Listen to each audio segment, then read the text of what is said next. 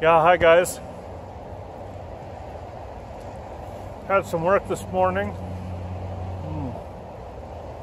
Now I have a short break, just long enough to enjoy a pipe and relax a bit. And then this evening I have some more meetings to get to. So I just thought it'd be a good chance to show you guys a new tobacco. It's a new tobacco that comes out every year, but it's not the same every year. It changes.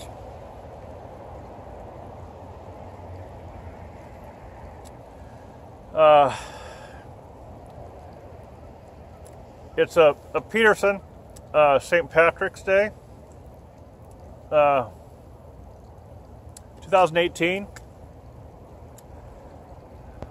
Let's see if you can see that.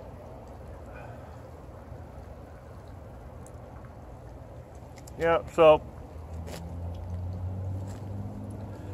I wanted to show you guys this, especially this year, because I have the feeling, not sure, but I have the feeling that this might be the last year that this type of tobacco, the St. Patrick's Day, will be available to buy here in the States because of the FDA rulings and just the changes in the laws and stuff. I just have the feeling that this might be the last year that they're able to introduce a special edition tobacco.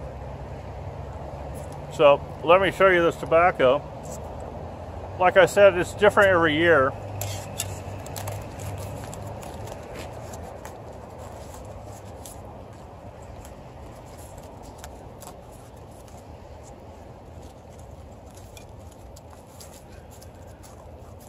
So it's quite a bright tobacco.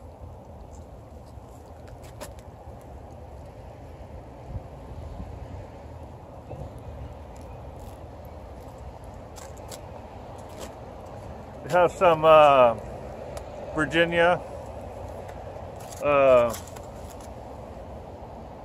Cavendish, and Burley. And they say, well,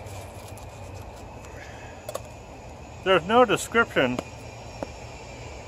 on the tin. Just the warning on the back that this will probably kill you. But there's no description of what's inside. So of course I had to, look it up to read what the description was for this tobacco. And they say there's mango and rum and some blackberry in this tobacco. That's what they top the tobacco with, the flavors. And for me, when you smell it, let me smell it again. When you smell it, I just get a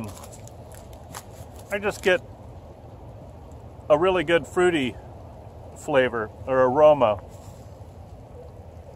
Yeah, to me it smells like a dried fruit mixture.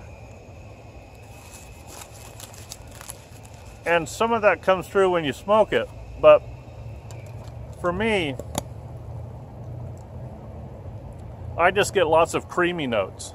Lots of, it's almost like a creamy vanilla. And then the fruitiness is on the back side of that. So to me, this is just a really smooth, creamy tobacco. So it doesn't really hit you that hard. It is a heavy aromatic.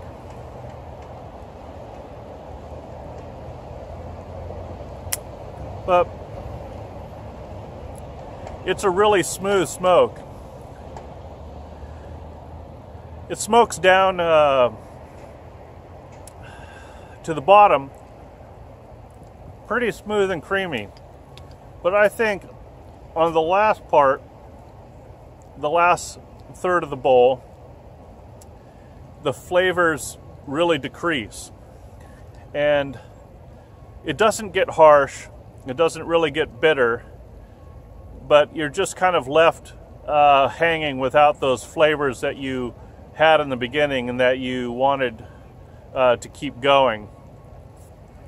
So that's disappointing to me, that the flavors aren't able to stay there to the very end. And you're just wanting more of that and wanting it to continue. And that can happen with aromatics, of course we know that. But with these special aromatics, or these higher quality aromatics, at least that they claim, we really don't want that to happen. So if I was to say one negative thing about this blend, it would be just that it doesn't finish very well, and you really want it to. It's a good tobacco up until then. It's really smooth, it's really creamy, and it really fulfills those flavors.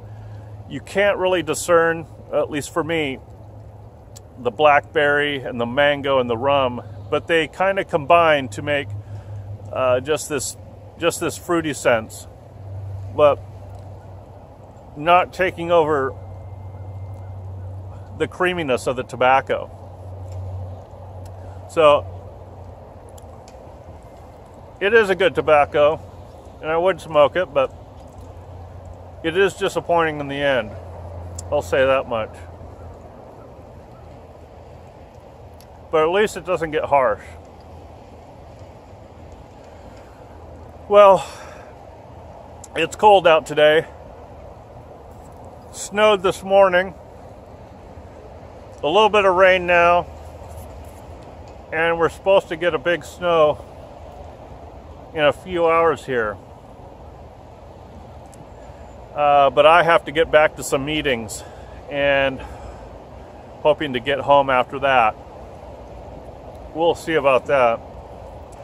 Anyways, you guys take care, and try this St. Patrick's Day 2018 if it sounds good to you. You guys enjoy a pipe, whatever you put in it,